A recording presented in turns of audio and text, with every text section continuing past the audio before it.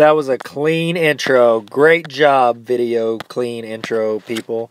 Okay, get out of here, mister. If you get a chance, please subscribe. I'd really appreciate it. Players.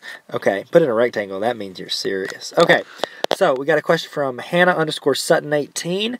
How do you set up a 30, 60, 90 triangle? Well, no problem. Okay, so you got a 30, 60, 90 triangle right here. Okay, you know that 90, that's important. 30 will be your little angle, and then 60 is right here. Okay, I didn't mean to make it like that because that insinuates that those are equal, which they are not. Not equal. That's what's up. Okay, so here is your template, or template, if you wish to syllabalize, for solving a 30, 60, 90 triangle. Okay, 30, that's your base, okay? Remember, angles are always directly related to the side opposite them. So therefore, let's say this is x in length. It could be 2, it could be 10, it could be 50. I don't know, who cares? So that's your x. Now, your 60 side is directly correlated with the side opposite it, which would be x radical 3. Okay? And then your hypotenuse, which is opposite your 90, is going to be 2x. Now, those x's, no matter what 30, 60, 90 triangle you have, those x's will be the same number within that triangle. Okay? So, for instance, let's say you have a 30, 60, 90 triangle. Let's say this is, well, I need to make it look like that so that it looks similar before we get crazy. Let's say this is your 30 right here. This is your 60 right here. Let's say this is 4. Okay? Now, if the 30 side is 4, we need to look at our template triangle. Okay? Now, here's what I like to do. Let me finish the template and then I'll show you how to do this. You've got, actually, let's not. Let's do it the way I was doing it. Don't second guess me, Tyler. I am Tyler, so that's a joke there, but you can't see my face. Whatevs. Okay, so we want to go, say we want to figure out what these other two are. Like I said, this is your base. From here, it's very easy to find out what the other ones are. So we would go from here to here. All we do is like we did here. What do you do to go from x to x radical 3? Well, you multiply times radical 3. So you multiply it by radical 3. Okay? Now, that's easy. So what we do is we do 4 times radical 3, which is 4 radical 3. That's the length of that side. Now, we do the same thing over here. What do you do to go from x to 2x? Well, you multiply it times 2. So we multiply this little fella times 2, and that's going to give us 8.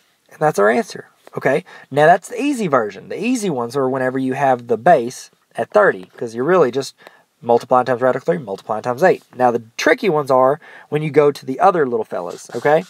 So, I don't like that. It's kind of messy. I'm going to fix it. Okay? So, I'm going to redraw my triangle. We got a 30, 60, 90. 30, 60, 90. This is your x. This is your x radical 3. And this is your 2x. Okay?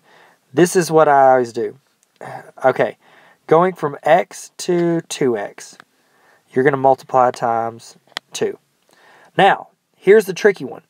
To go from 2x to x, what do you do? Well, you're going from 2 times something to just it. You divide by 2. Okay? Now let's do this side. You're going from x to x radical 3. You multiply times radical 3. You're going the other way. What do you do to get rid of that radical 3? You divide by radical 3. All right? Now, you don't want to jump this bandwagon right here, like go straight there to there. If you need to, you got to bounce it down here and then bounce it up here or vice versa. So let's do one of those, which are the most complicated of them, and then you can be done with listening to me talk. Okay? And then you just go ahead and subscribe and then check me out on, social media. Because that's the way the world works now, people. Wait until Walking Dead comes along, and then we don't need no Twitter. You're going to do no math except for, Pythagorean theorem when you're building houses and stuff. Okay, whatever. So, let's say we've got, let's say the hardest one would be, let's say this is, I don't know, 10. Okay? Now, this is where it's crazy. This 10 is our 60 side. Okay? Which means it's our radical 3 side. So we're going from there, and we want to go to x. So what do we do if we go from there to the x? Look at our little template. We divide by radical 3. So you would do 10 divided by radical 3. Now here's the problem. This is why this is one of the more complicated ones. You cannot have a radical on the bottom of division signs. It's rude. Nobody likes it. So what you do is you got to multiply it times 1, but not just any 1. Radical 3 times radical 3. What's radical 3 divided by radical 3? It's 1. I think I said that wrong a second ago. Don't worry about it. Radical 3 divided by radical 3 is 1. So anytime you multiply times 1, you're not changing the problem. You're just changing what it looks like. So we multiply that.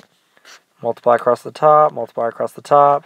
That's going to be 10 radical 3. And that's going to be radical 3 times radical 3, which is radical 9. Which, the reason we do that is, what's the square root of 9? 3. Can I simplify it? No. So this would be the measure of my 30 side. Okay? And then what do we do to go from x up here? We just multiply it times 2. So we do 10 radical 3 over 3 times 2, which would be 20 radical 3 over 3. And you're done. You found all 3 sides of your triangle, and this looks like a face. I didn't mean to do that.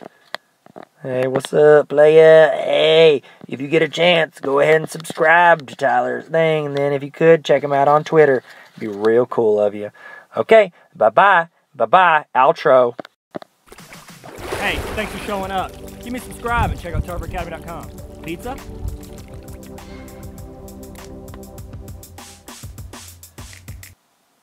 Like I said, if you get a chance, check out tarveracademy.com, Facebook, Twitter, my other YouTube, and this one, subscribe!